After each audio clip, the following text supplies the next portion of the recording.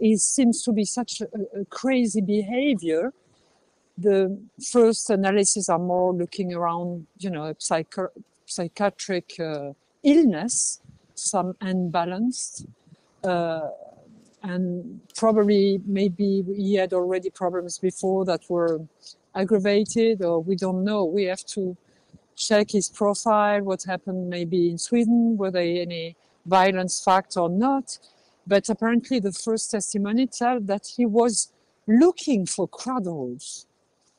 Who can, in any culture, target so small children, so young they cannot defend themselves. Hearing throughout the day on Times Radio, a British girl is among 4 toddlers and 2 adults injured during a knife attack at a lakeside park in the French Alps.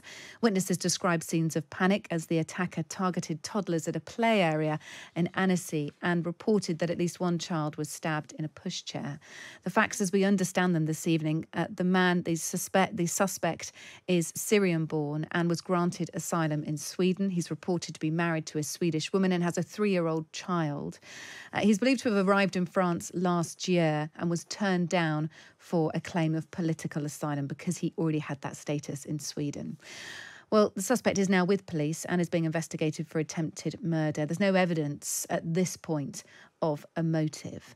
I'm joined by Fabienne Keller, who's a former Mayor of Strasbourg and an MEP for Emmanuel Macron's party. Good evening to you, Fabienne. Thanks for joining us. Good evening. I wonder, Fabienne, if there's any more information that you can give us that's maybe being reported at a local level on the suspect. What else do we know about him that might be important this evening? You described this dramatic situation with the 4 very little children that were attacked with a knife and an adult.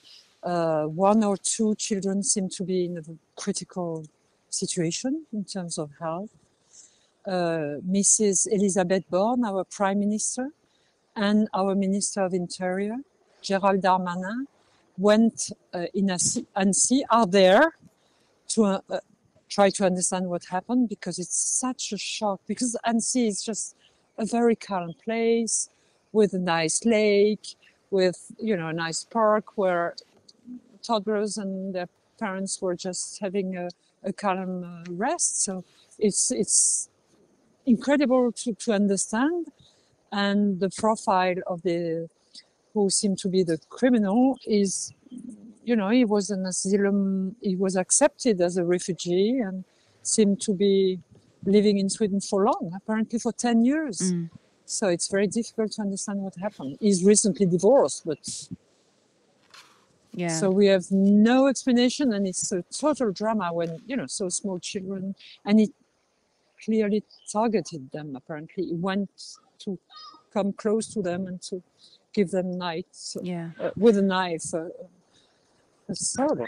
It is awful. And, a lot of people are trying to reason with any kind of motive, the reason why someone would deliberately target children in this area.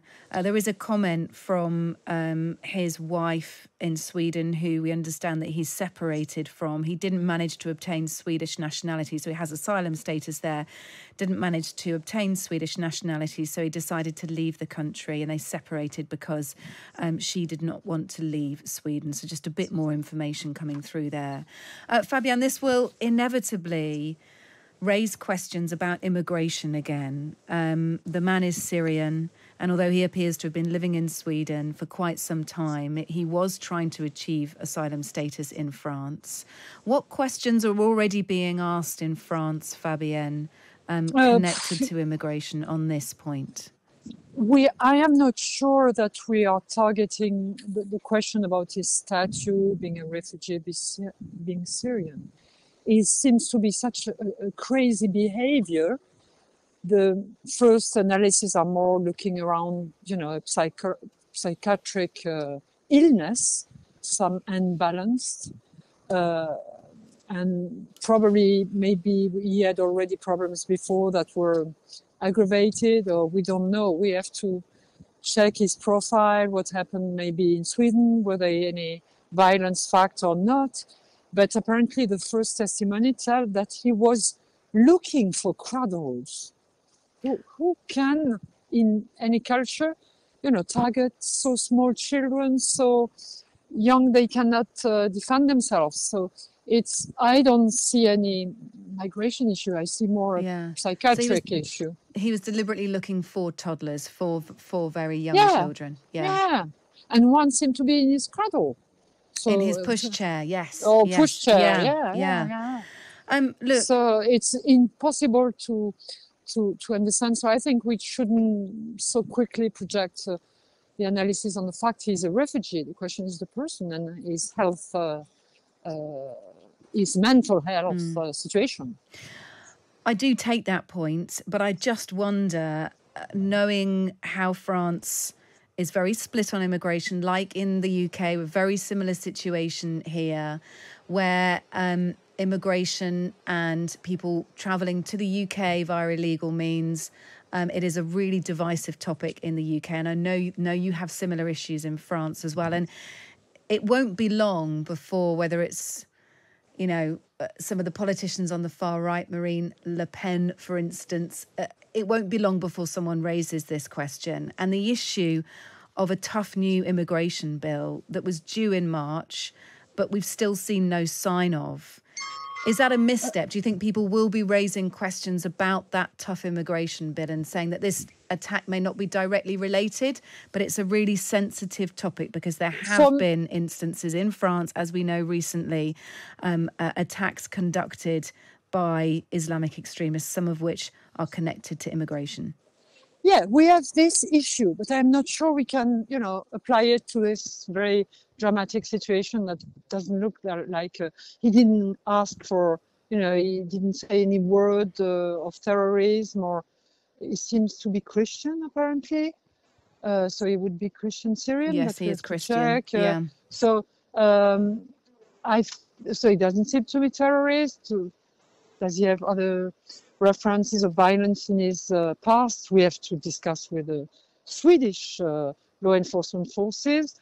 But on the other question, that's the risk of illegal migration, we are on the way on the European Union side to have a package where the screening at the entry is essential. That means checking each person entering in a 5 days procedure that can be extended to 10 days, where we check with the files we have already of dangerous criminals, and to know who is entering, and then to be able to follow with some digital information about them that help them recognize when they move later in the member states and better control their way within Europe. That's about the migration package, but we have also issues about accelerating the procedure, recognizing asylum procedure, the different between the different member states, and I hope